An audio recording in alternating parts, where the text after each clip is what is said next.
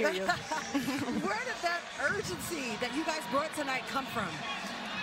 You know, we didn't feel terrible after our game the other night. I mean, we know they're really, really good. And tonight, if we could just do a couple more things on both sides, we thought we had a chance to win. And we did that early, and it kind of just rolled over into the whole game.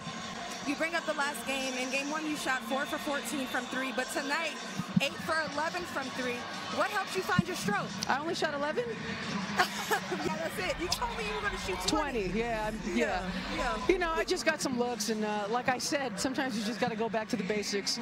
I went over some, video yesterday with our video coordinators, and, it's just the basics, and sometimes that can just propel you into shooting well.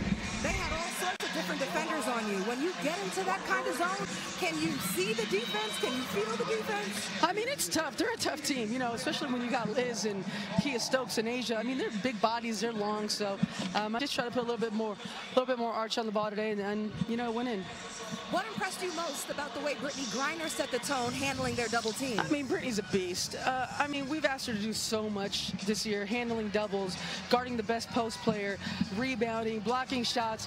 I mean, she's just doing everything right now, and, she's the best post player in the world. All right, congratulations, Diana. Thank you.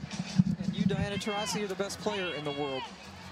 Diana Taurasi with 37 points and a 117-91 win to even up this series. Phoenix shot 61% from the floor, 54% from 3. They hit 14 of them on the game, and they are going back to Phoenix tied up at a game apiece.